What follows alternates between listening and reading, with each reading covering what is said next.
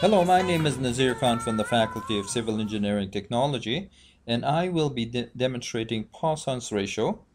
And the problem that I'll use to demonstrate Poissons Ratio is stated right here. Determine the load that is necessary to close the gap between the steel cylinder and the granite wall. So we have a steel cylinder here, granite wall, and there's a gap in between there that we want to apply a load on the steel cylinder and cause it to expand in the transverse direction to close that gap of 0.0065. Okay, now there's some other information that's given. The first thing is the type of material that this cylinder is made of. It's steel. The diameter of the cylinder, which is 250 millimeters. Mu, which is really Poisson's ratio. It is a relationship between the transverse divided by the actual strain, and we have a modulus of elasticity, which is 220,000 MPa. Now let's go and look at some of the formulas. Poisson's ratio is stated right here. It is a ratio between the transverse strain and the actual strain. It's millimeter by millimeter, so it's a unitless number. Another formula that's fairly important to understand is the strain formula. Strain formula is also millimeter over millimeter, but it's customary to write this unit here. You don't leave it out. Poisson's ratio, you could leave out the units. It's customary to write it, but it's understood that it is a unitless number. The reason why you want to write it is because you have the total deformation of the sample under load here, divided by the length, the total length of the sample. So when we divide the total deformation by the total length, we're getting deformation per millimeter of the sample. Okay, so really strain is deformation per millimeter. That's what you're calculating. Let's go and examine what the capital T and the capital A, transverse and actual, really means. When we look at a sample, and this sample is not loaded, it's a cylinder, it's representative of our problem, but when we load it, it deforms. We place a load on it and it deforms. The length of it becomes shorter, but the diameter becomes larger or fatter or wider. And that the direction that you apply the load is called the actual direction. Perpendicular to that is the transverse direction. So in this case, with a cylinder, the transverse direction will be the diameter of the sample.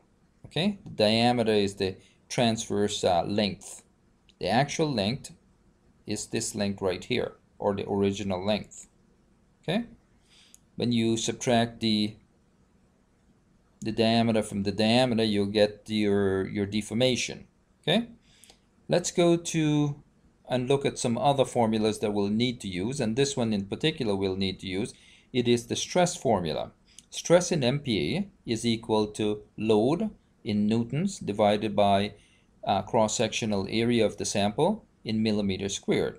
Now if you look at these units, there's no way that you could cross out these units and get MPa.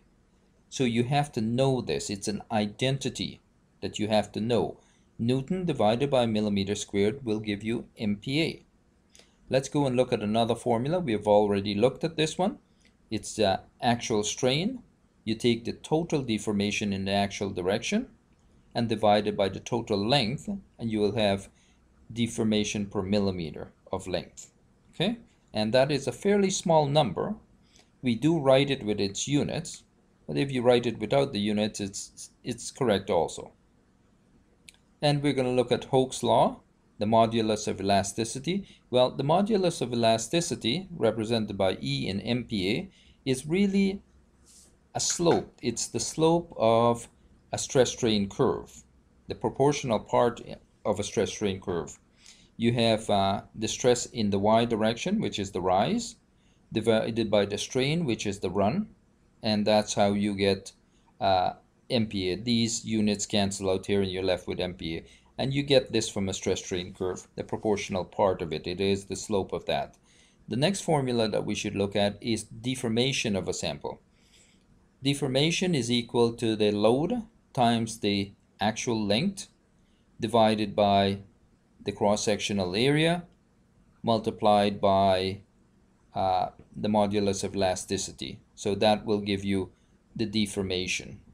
Okay, and that will be in millimeters. When you look at this, Newton divided by millimeter squared, that's MP, that will cancel out with this and you're left with millimeters. Also, when you look at this part of this formula, it is the same as stress formula over here. So when you could use for deformation again, stress times length divided by E, which is the modulus elasticity. These formulas are the same. The one that we're going to concentrate on is the one that changes your direction. This is the only formula that you have that will take you from transverse to actual direction. Okay? Once you know your Poissons ratio. For steel it's 0.25. Different material will have different Poissons ratio. Okay? So this is the only one. Seeing that we know this, if we know one of these other quantities, more than likely the transverse, we could come up with the actual strain. Okay, so we have three quantities. If we know two, we could solve for the other one. This allows you to change direction like I've mentioned. Let's go to the problem and review the problem again. We want to find out the load that we should apply on the steel cylinder that will close the gap in here. Now that gap is actually in the transverse direction. The load is being applied in the actual direction, and you want to know what load will cause a transverse deformation here. Okay. The other thing that I should explain to you, when you have a cylinder and you apply a load, it doesn't only deform on one side, it will deform the same on the other side too. So if we want to get the transverse deformation, we have to take 0.0065 and multiply it by 2 to get the transverse deformation. Okay, let's go and solve this problem. Like I mentioned, we have to take, to get the transverse deformation, we're going to take the gap, multiply it by 2, which gives us 0.130 millimeters. Now we could go from seeing that we want to use Poisson's ratio to change direction to actually work out our load. Okay, the load is in the actual direction. We are working in the transverse direction right now. We have the total transverse deformation. We could go to transverse strain fairly easily. If I were to take the deformation and divide it by the transverse length of that sample, then I will get strain. Okay, and that's what I'm doing. I'm taking the strain formula here. All right, we have transverse deformation divided by transverse length, which is the diameter of the sample, and that will give us transverse strain. We've gone from deformation to strain. The next step that we're going to do, we already now know this quantity and this quantity. We could switch direction by getting a quantity in the actual direction by using Poisson's ratio. And that's exactly what we're going to do. We're going to rearrange the formula. I'm going to rearrange Poisson's ratio so I solve for the actual strain, and that's what's happened here. We have taken the transverse strain divided by Poisson's ratio and got actual strain. Okay, so we are moving towards getting the stress for this. Let's go to our modulus elasticity formula, which is the slope of a stress strain curve. We have the stress, the strain. We've been given this quantity and we just calculated this quantity. So if we rearrange, so we solve for the stress right in here,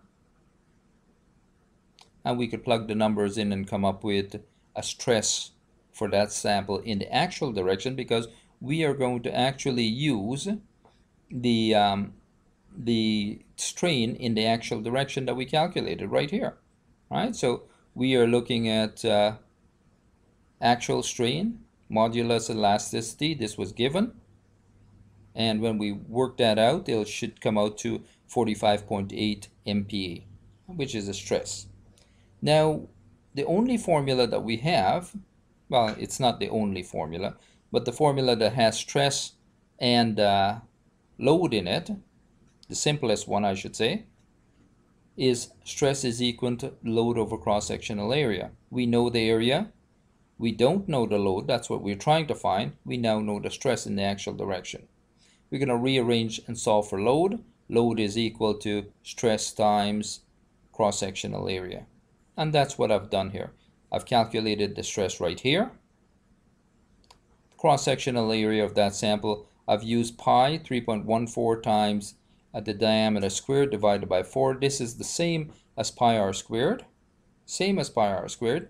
And I came out with 2,247,063 newtons. I'm not going to leave that number in there. I'm going to divide it by 1,000. So that would take my decimal place over to here. And I have 2,247 kilonewton. And that is what will be applied to this sample. It will close that gap. And it'll just close the gap. I hope that this particular problem helps you with your studies. It is a sort of difficult problem. I know that when it's presented like this, it's seemed to simplify it a little bit. Good luck. Bye-bye.